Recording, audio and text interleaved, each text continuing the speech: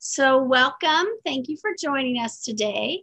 We are excited to talk about the Whiskey Thieves with author Eric Simanek.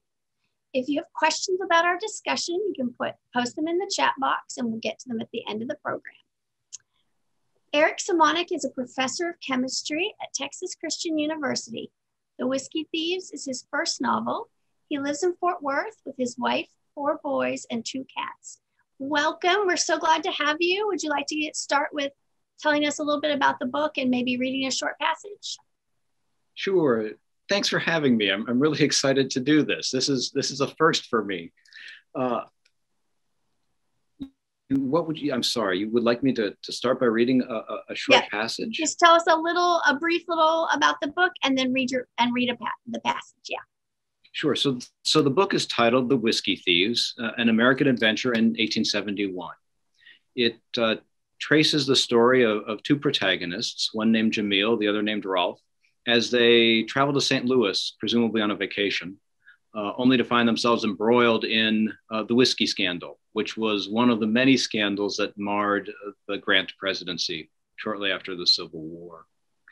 Their task ultimately is to discover how a whiskey distillery in Peoria, which was at once the whiskey capital of the world, was making off with whiskey. So I can certainly tell you a little bit about, read a little bit about the story if you'd like, or would you like more detail? Yep, let's read about the story. That sounds great.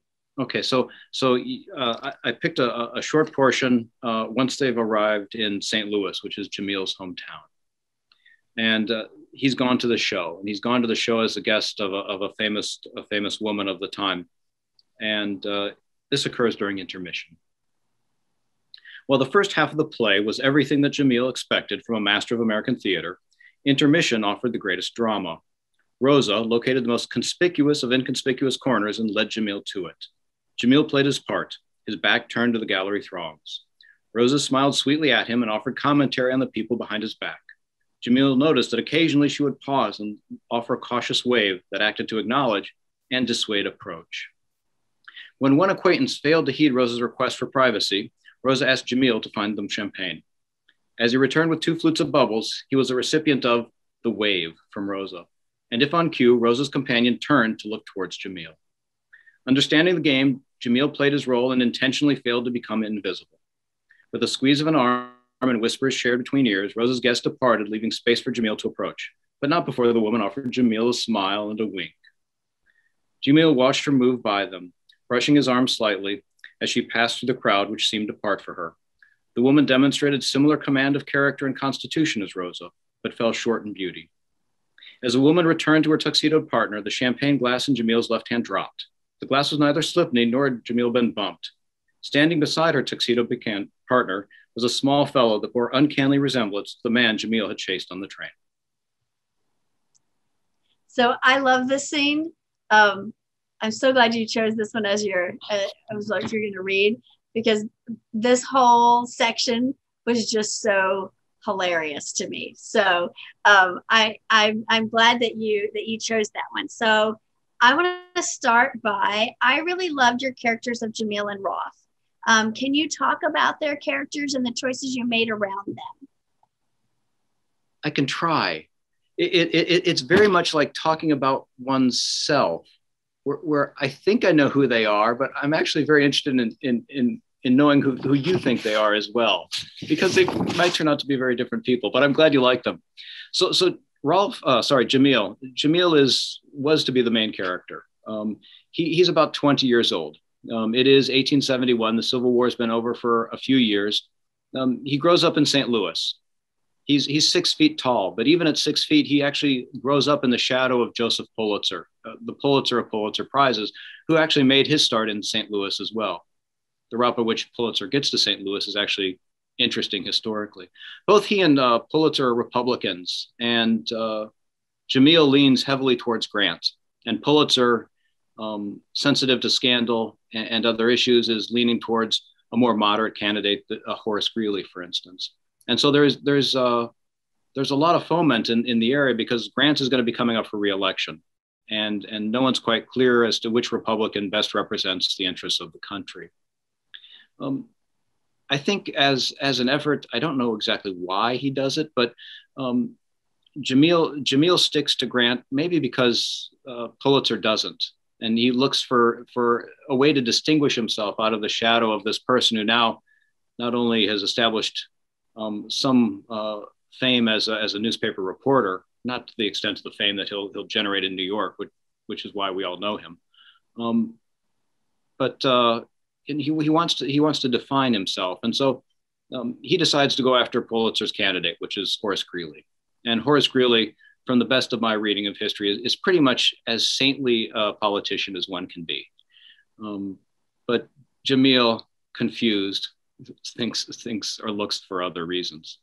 During this time, Jamil falls in love, and his bride, his paramour, convinces him that he needs to get out of Pulitzer's grasp and move to New York City and start afresh and leave this idea of writing behind, get a job and raise a family. He is, I think, at heart a good guy, just a little misguided and lost. And I can relate to that, or at least I've been able to relate to that episodically throughout my own lives. Ultimately, Jamil takes Rolfe to St. Louis. And so this question of, who's Rolfe? So if Jamil's to chase Greeley, to find dirt on Greeley, which he never discovers, it turns out, he needs a place to live, not only in New York City, but also in Washington, because Greeley spends his time at both places. And Jamil's poor. And he's able to arrange an occupation, being a live-in tutor for a wealthy family in DC.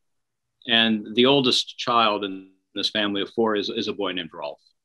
And on interviewing for this job, he makes promises to take Rolfe to the West, to St. Louis, and Rolfe seizes upon them. And at some point now in the story, 2 years in, it's time to go.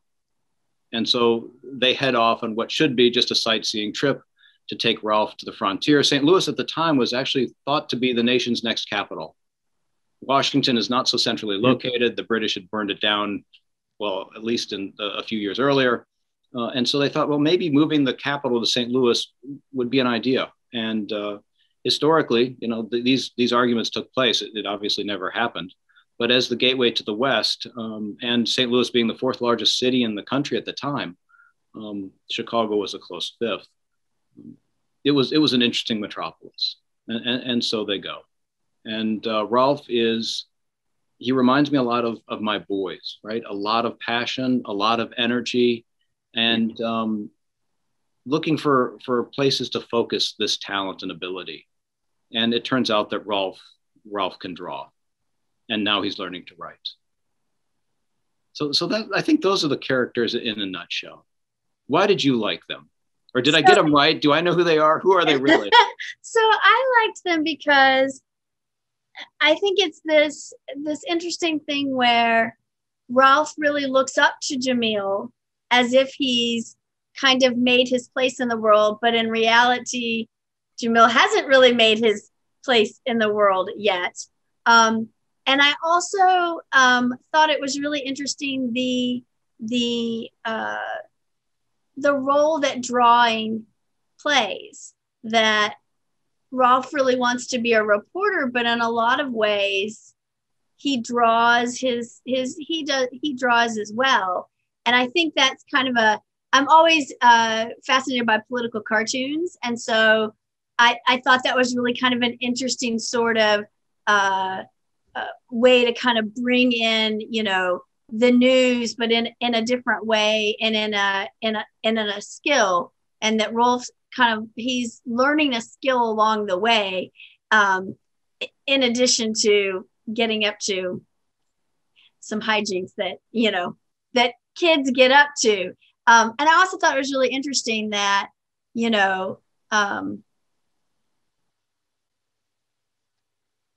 that world, being 20 is, really an adult. And, so you're allowed to take this relatively younger child with you wherever. But I think in today's world, we would are you really going to let your child travel across various states and be completely out of contact with this 20-year-old man that it doesn't seem like his parents know him, but they don't always know him. So I find that's always, I just found that was really interesting and kind of an interesting way to go on an adventure, but to have these two kind of not close in age characters kind of doing that together. 20 and 14. You're right. I think that's interesting. That 20 is, you're supposed to be an adult by age 20 back in the day. And my oldest son is 20, and he's very much an adult. And while I would let him travel with my 14-year-old anywhere, I can see that I can see that there's some tension there. It's an interesting comment that you've made. And this idea of Ralph actually perceiving Jamil to know what's going on is, it's the furthest thing from the truth, right? I tell people all the time, it's a line from one of Kurt Vonnegut's commencement day speeches. That Vonnegut claims that he didn't know anything more than anyone else. He just got there earlier. And so he's just got a little bit of experience on his side. Yeah, I mean, I think that's, I just think it's really interesting that just that whole, sure, I know what I'm doing, but here's all these crazy things. I've been tailing this guy for 2 years, and I've been trying to find some scandal about him, but I absolutely know what's going on, right? I just think that's really interesting. As one of the things I liked about him a lot. Well, thank you. And so I also want to talk about Elena. Her backstory is really compelling to me in the fact that she's a woman working for the Pinkertons. There's a story of some spy work she's done during the Civil War. And obviously she's not a real person, but I was wondering how much of her is based on historical facts and how much is fiction. I think that I think it's safest to say that it's largely fiction. Certainly Alan Pinkerton is real. The Pinkerton detective agents were the go-to group if there was a problem, right? If an insurance company got held out because a safe was stolen, or if someone needed protecting, you called the Pinkertons. Pinkerton made his fame by keeping Lincoln from being assassinated while Lincoln was moving to the White House to take up the presidency. Because at the time, Maryland's a slave state, and he's got to make his way through Maryland. And the connections are such that you arrive in one train station, then have to take a carriage across town to get to the next train station. And so this Baltimore plot is, I think, where Pinkerton ultimately makes, his debut on the scene. Pinkerton moves back to Chicago. He opens up the detective agency and hires some very interesting people. And amongst them are a handful of women. I'm not going to remember all of the names that I later found out. But Hattie Lawson is one of them. And she played a role in the Civil War as a spy as well. And in fact, I think I have Elena meet Hattie, or someone who looks like Hattie during the story. The name Cutler is an authentic name. There were a handful of families, 4 or 5, that actually settled the Northwest Territories. In 1871, or prior to 1871, the Northwest Territories are Ohio, Indiana, Illinois, and Michigan, right? I would have definitely missed that question on an AP test or on any history test, right? But the Northwest Territories is that land between, the original states and the Mississippi River, which was set as our boundary by the Treaty of Paris with the British. And so the Cutlers are one of these founding families. They were called the Immortals. There were 48 of them. And essentially to get into what is now the Middle West, you went through Marietta, Ohio. I had occasion to visit Marietta to give a talk on whiskey, it turns out, and got to see the place. And while I'm not sure that the B&O Railroad actually went through Marietta at the time, it came very close. And Marietta is actually really interesting for a civilization that predates us by a couple thousand years. The Hopi culture actually lived in the area and built these great mounds, and the remnants of these mounds are still available, and it's to see. And so it's an interesting place. But Elena's grows up in Marietta and is going to St. Louis because her uncle, who's going to become the president of Case University, has won an award at WashU. And it turns out that there is a Cutler who would be, I guess, her uncle, if Elena was real, that took on the presidency of Case. Maybe it was Western. It was one of the two. They're now combined. And was actually given an award, I think, in St. Louis, although I've had trouble refinding that fact. That's been the real challenge. You find all these interesting stories, and if I don't take careful notes, I can't find them again. It's terrible. Well, and so I think that's actually a good segue for us to talk about the research process. So I know you have some slides to share. So while you're sharing your screen, I want to, my next question is, getting the details right when writing historical fiction is so important. Can you talk about your research process and how it influences the writing to make the reader feel like they're in 1870s St. Louis, Washington, or the other small towns along the rail line? Yes, it's fun. It would be impossible, except that, I mean, conveniently, there are so many boundaries that exist, right? So we have to choose a place to start the story. And I knew that they were going to go from somewhere on the East Coast, and it turns out to be Washington, to St. Louis, because I like St. Louis. That was actually the heart of the Grant whiskey scandal. So I knew it was going to be in the 1870s. The scandal erupts and the indictments are handed down in 1875, but there were shenanigans going on beforehand. And so I wanted them to be sort of on the early side of the shenanigans.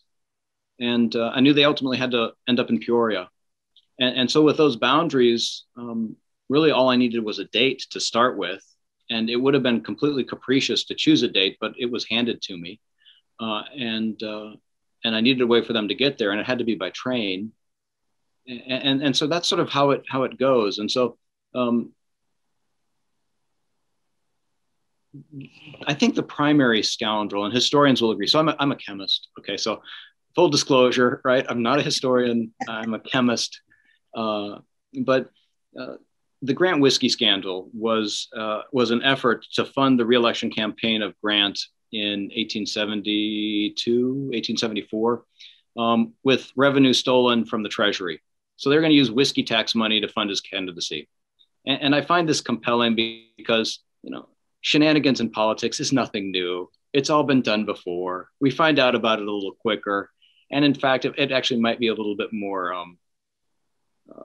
civilized nowadays than it was back then.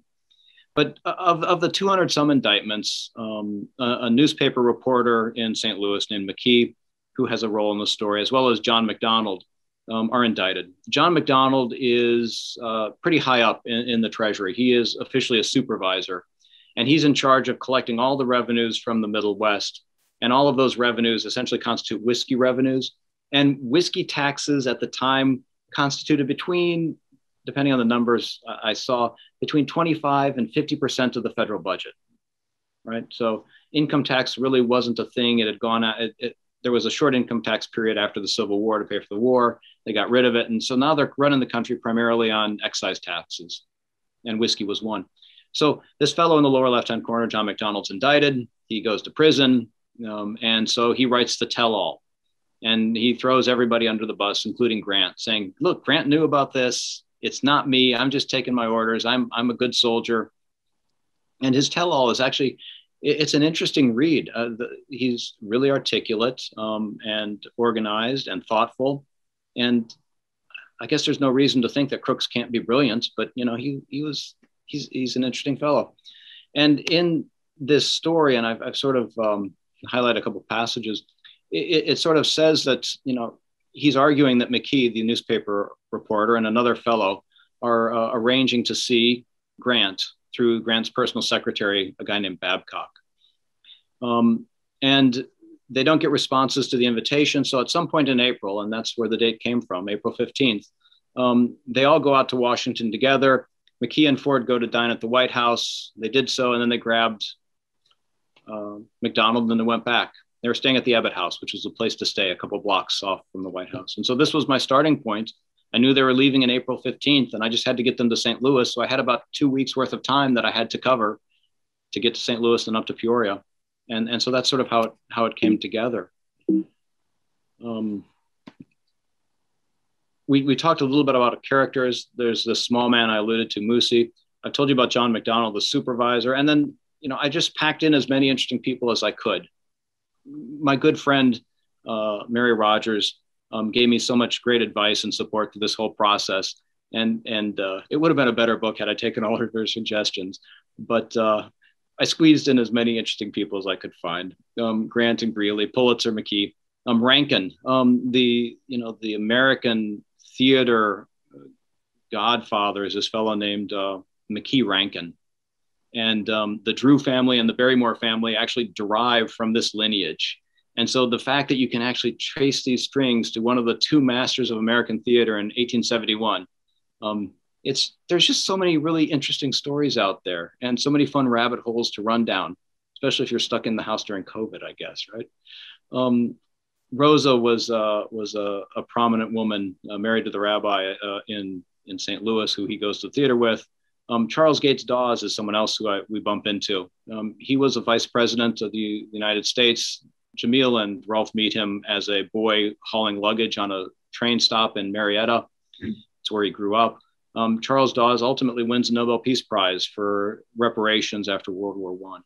We also meet the Reno gang. So just a lot of interesting stuff. You look at a map of 1871, because I'm going to start them in Washington. And I see this thing along the bottom, and there's like a canal. And I didn't know that Washington was supposed to have canals like the great cities of Europe and Venice. It didn't work. It's filled with mosquitoes and trash and dead bodies. And so in 1871 and 72, they're in the process of trying to fill it in. And so this may be one of the cases where I heeded Mary's advice. And I had, I think, multiple paragraphs about the guy who was filling in the canals and paving the streets and getting rid of the wooden sidewalks. And you just don't get to meet him. And I don't think anyone's worse off for it. But, so there's an anchor for history. I have to get them to St. Louis. How do you get there? You go on the Baltimore and Ohio or the Pennsylvania. You got to choose the B&O because that's the coolest block in Monopoly, right? That's one of the ones you learn.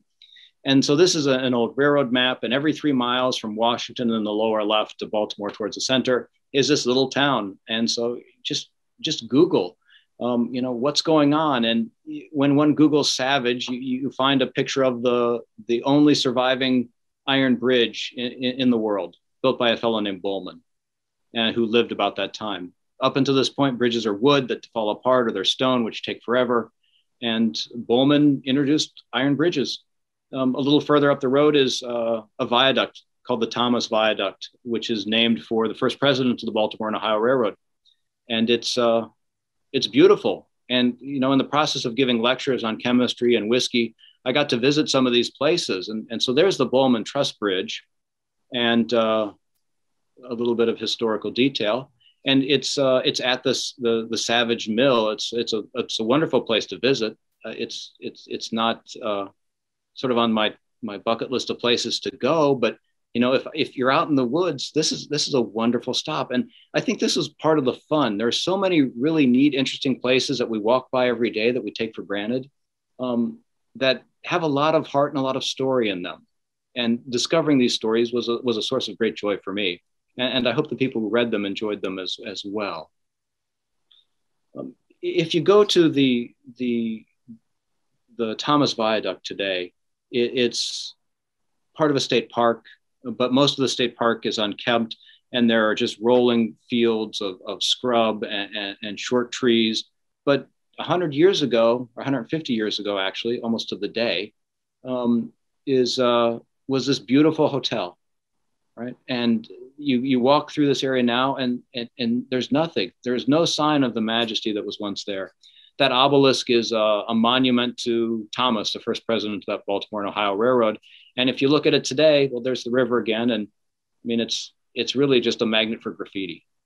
And one wonders, well, why is it still there? People are just going to desecrate it. Well, I guess it's for chemists to run into 150 years later and wonder what's going on with that. So I think that was a lot of the joy.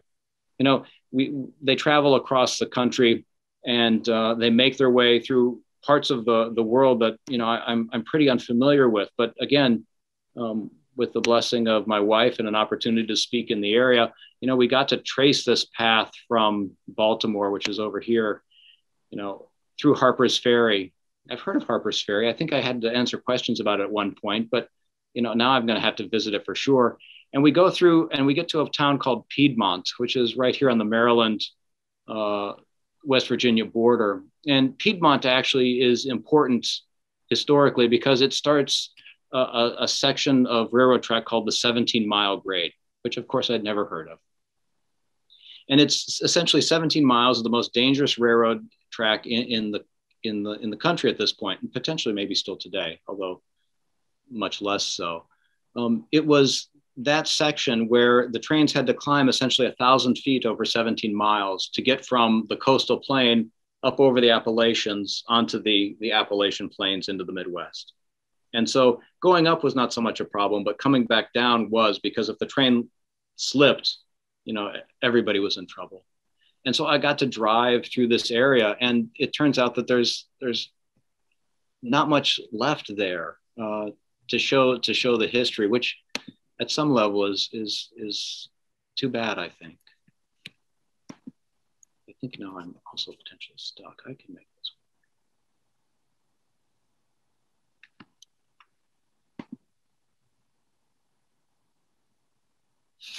work. I am a little bit locked up. Can you still hear me? Yep. Yeah? Oh, good. Yeah. I think the last time when we tested it, you had to take that pin mark off for it to let you move forward. Yeah, I hit my cursor. There we go. Now we're back. So so they make it up this 17-mile grade. And so I drove through the countryside trying to find it. And it's a beautiful part of the country. What's going on? We did dry run this, right? So we know this does work. Sometimes I just unshare and reshare. It won't even let me unshare. That's what I was praying to do. No. We're going to be stuck staring at a map of Maryland for the rest of the day. What am I doing here? I guess I could keep talking while I. I'm gonna unshare you. Oh, pick me out. Thank you. Okay. Okay, that's the last of my drawing. I promise. Yep. I'm just gonna pick something to share for a second, and then I'm gonna unshare so then you can get back in. Okay. Okay. No more technology. It was a good idea while it lasted. All right. There we go. So we make it up up this 17-mile grade, and I turned 50 just a few years ago, and my wife, who's an amazing editor, she worked on this book tirelessly, threw me a wonderful party. And because I teach a course at Whiskey at TCU, everybody brought a bottle of whiskey. And until that point, I wasn't a big drinker. But to celebrate all this whiskey, we have a whiskey night. And I guess the purpose of the story is to say that a new dear friend who also had input in the book actually worked for BNSF. And he was tickled pink that the 17-mile grade was finally given its due. Ultimately, they make it to Grafton. Grafton is essentially a critical stop in the rail trip west.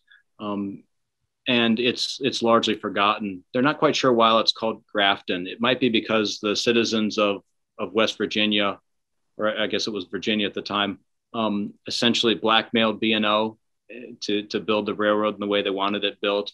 The chief engineer for B&O was named Grafton. There are a lot of rumors as to why the name is what it is. This is sort of the picture of the 17-mile grade. It looks somewhat genteel. It's hard to believe that it's got such a terrible reputation. And the top of the 17-mile grade at some elevation, I think it's 1,700 feet, is Altamont. And now the only marker for Altamont is the name of a road and a stop sign. So, a lot of things change in 150 years. This is Piedmont, just beautiful, beautiful countryside. We make our way across West Virginia. This is Grafton. This was the premier hotel on the western side of the Appalachians at the time. It was built by the B&O Railroad because people would overnight in the hotel. And now it's just an abandoned building that's largely neglected and ignored. These are the mounds that I referred to earlier at Marietta. And so I had to include Marietta in the story, although again, I'm not sure that the bridge from Harmar on one side of the Muskingum to Marietta was in operation, but it's artistic license, I think. They make their way across to St. Louis and ultimately Peoria, going through what town was once called Porkopolis. That's Cincinnati, and through all these small towns, and then ultimately to where I grew up. Along the way, again, I just sort of looked for interesting bits about all of these towns. One of the towns is called Seymour. And if you look at a Google depiction of Seymour, the town right next to it is called Hangman Crossing. So I mean, that's got to be interesting. And so, what's Hangman Crossing? What's Jackson County known for? Well, it turns out that the first recorded train robbery in history happened in Indiana by the Reno gang. And it turns out the Pinkertons were involved in tracking these people down. And so all of a sudden, not surprisingly, maybe, right, this garden of forking paths, that's what Borges would say, brings all these people back together again, right? And so the first evidence of vigilantism in America is in the late 1860s, right, where they essentially busted the Renos out of jail, the citizens, and strung them up. And that's Hangman's Crossing. So, a lot of this is fun, and with the internet and with the Library of Congress. And so a lot of the references also come from the Library of Congress, which you can search for free. And again, all sorts of wonderful rabbit holes to go down. Love that. All right, let's see. So you've kind of touched on this a little bit, but I want to kind of go back. So I read the historical notes at the end and about the whiskey ring scandal, which I will admit I have never heard of. And I think it's really interesting that we've kind of left a period of time in politics where there's lots of questions about what's going on with the money. And then here we have this situation where they're trying to finance a re-election campaign by stealing taxes from the government. And so I know that the note said something like 200 people were indicted, and nobody's really sure how much Grant knew. But can you kind of talk about the history surrounding the events a little bit more? Sure. We talk about this in the whiskey class. It's such a nice lens to look at politics today through, as you allude to. So Grant needs to be reelected. He needs money to do it. The money has to come from somewhere, somebody, and I think most historians think that it's primarily McDonald decides that he's just going to start underreporting whiskey production. He'll give the distillery who's cooperating a cut. And again, these taxes are substantial, a third of the national budget. And all of the tax money goes essentially through his hands because all of the whiskey, for the most part, is produced in the Middle West because that's where all the corn is grown. And so they start siphoning off money. And one of the other individuals involved is a fellow named McKee, who runs the St. Louis Democrat newspaper. Back in the day, if you ran a newspaper, you were, and I guess what's the word, an influencer, right? they were the equivalent of today's social media moguls. And so he had power, and he had power to get people elected and unelected. And so he was in on this fundraising campaign. Presumably there were rewards for him as well. He too was indicted and found guilty. Interestingly, Grant actually had heard rumors that there was shenanigans going on and appointed a guy named Bristow to investigate. And Bristow was really good at his job, and he found the dirt.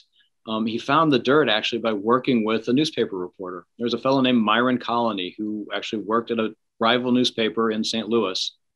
And those would be interesting stories to know more about what was going on in the newspaper wars back in the day. But Myron Colony just did the math. And, it's number of bushels of corn that go in and number of barrels of whiskey that go out. And on average, you get about 3.5 barrels. 3.5 bushels gives you a barrel. And some distilleries were really efficient, had 3.8, and then every once in a while a distillery would have 3.1. And you wonder, I mean, are they really bad at their job, or what's going on?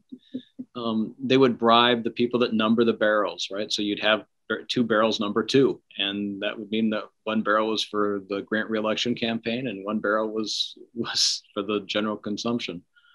And so there are all sorts of stories that come out of this. Ultimately, Grant sets a number of records as a president. Most scholars actually have changed their perception of Grant and think that he was actually a terrific president through today's lens. I think his reputation, as I understand it, as a chemist is now growing again, mostly based on his efforts in social justice. But his personal secretary, Babcock, who was essentially implicated in almost all of the scandals that marred Grant's presidency, and I think there are at least 8 large ones, ultimately is tried, and Grant actually testifies on his behalf. And so he's the only sitting president that's actually ever been deposed in a criminal trial. Babcock is actually acquitted, and he loses his job as Grant's secretary, and he's made the official lighthouse inspector of the U.S. government. He drowned somewhere in Florida a couple years later. And there's probably a story there too, but yeah, that's interesting. It's also interesting that he would testify on his behalf instead of distancing himself from him, right? Oh, here's this person in my cabinet, this close person.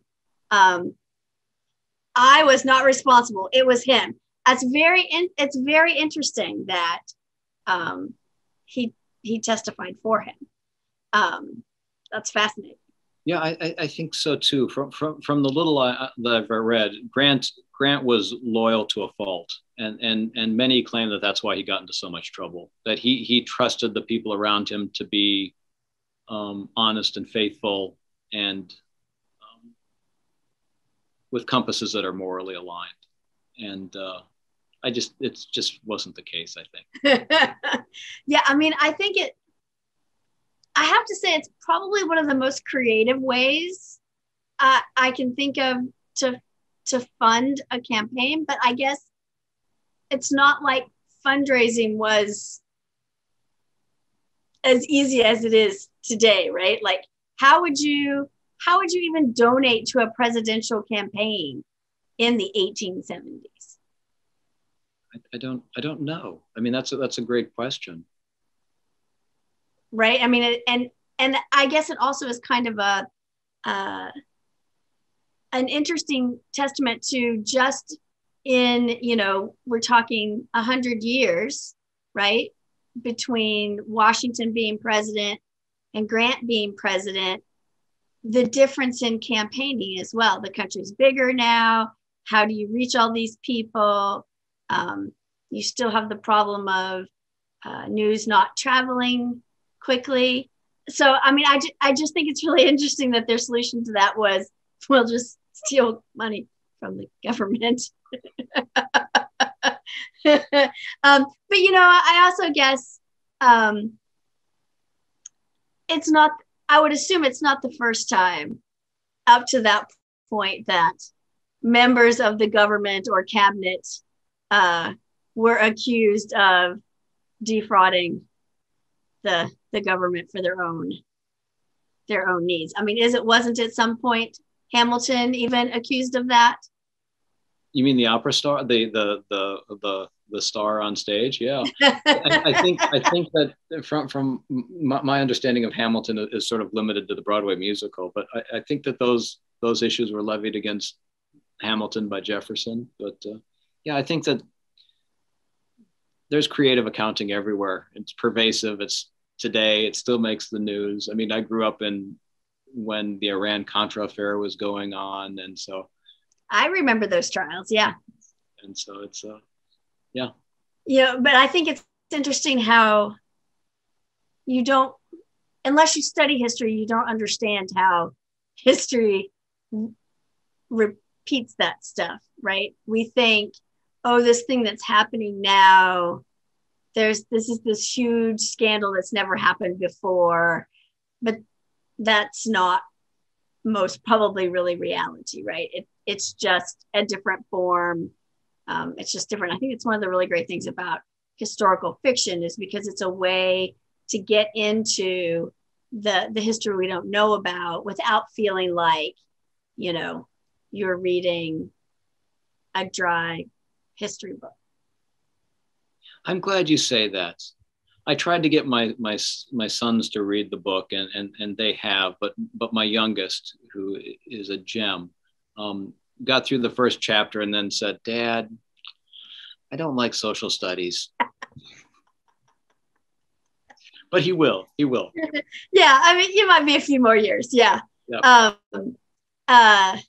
So you've alluded to this for a couple of times. I know your research at TCU revolves around the science of whiskey, which I also find really fascinating.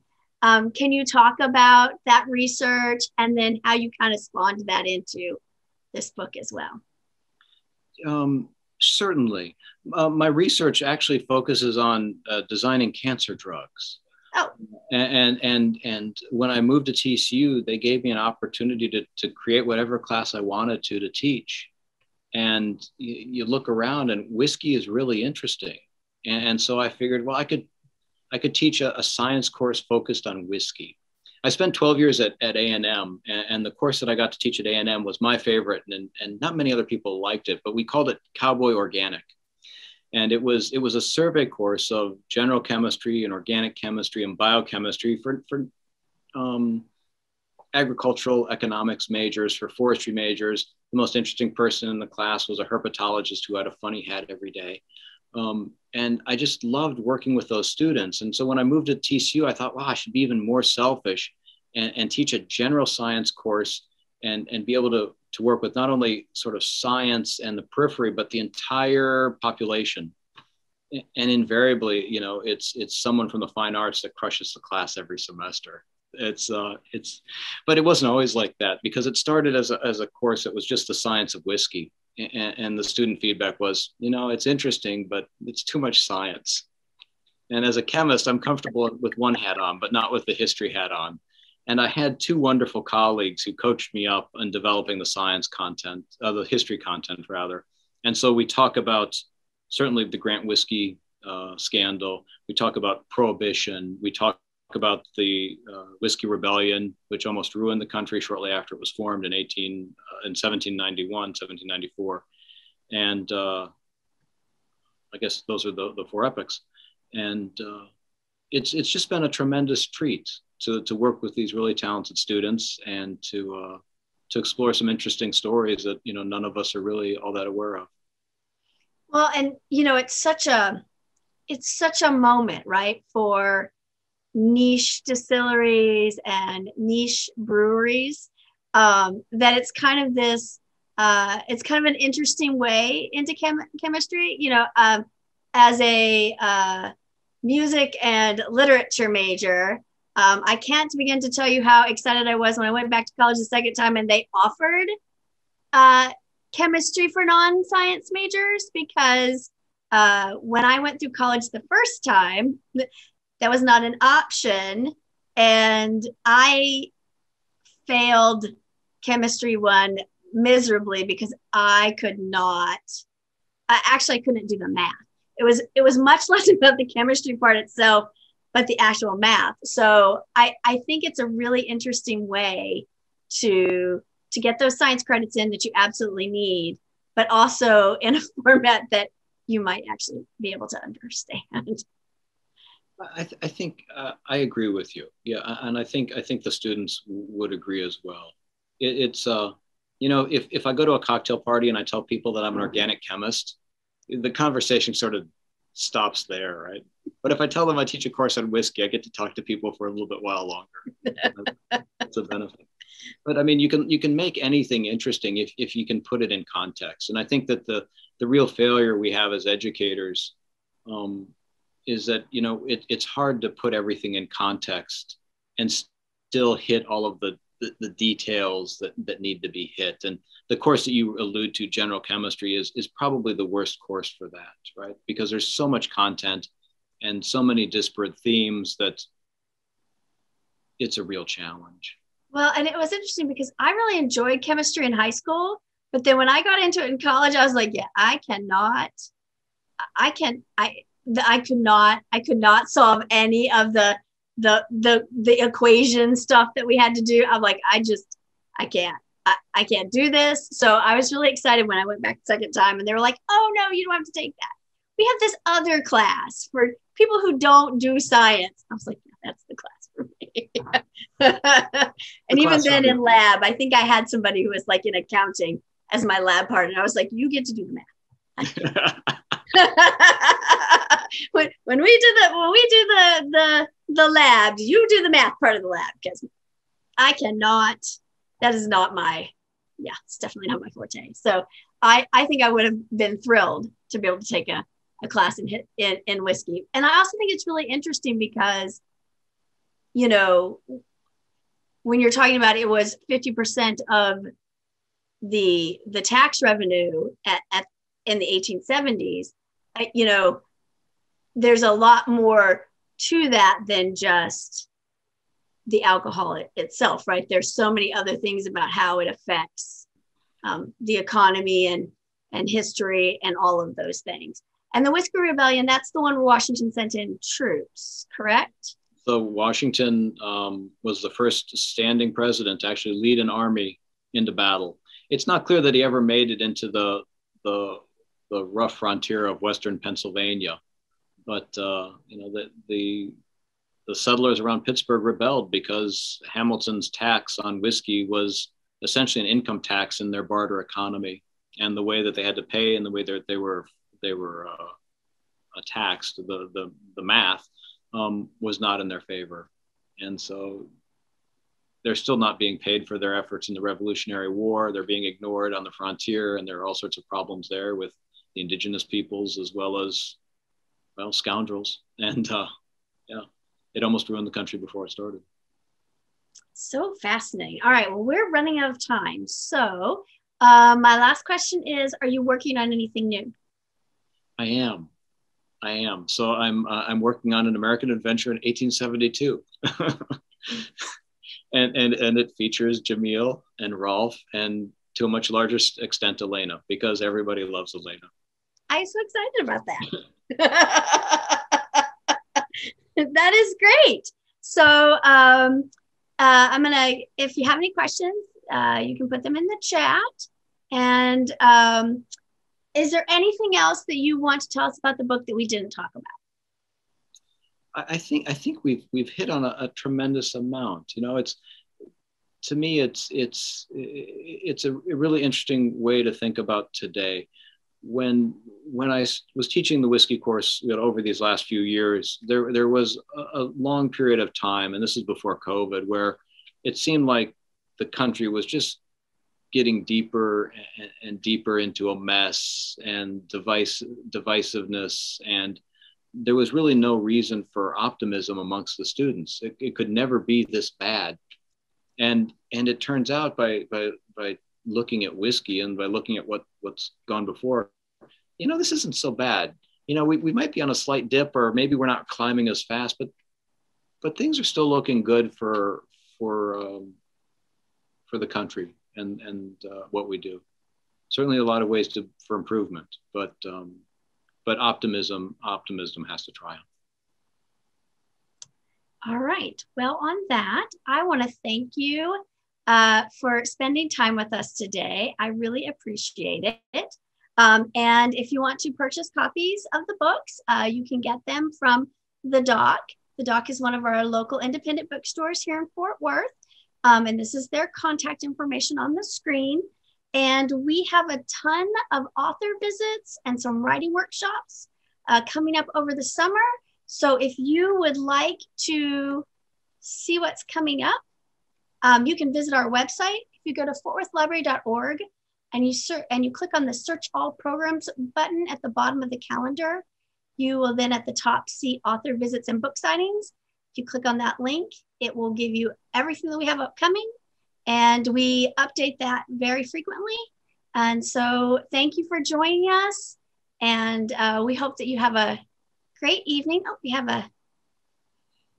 So your wife wants to know, how does it feel to have such great kids? I am a very lucky man. Great kids, a wonderfully supportive wife, and a great life in Fort Worth at a great institution. Well, on that note, we are going to say goodnight. Thank you very much. Have a great evening. Thanks, Jennifer. Bye-bye. Bye-bye.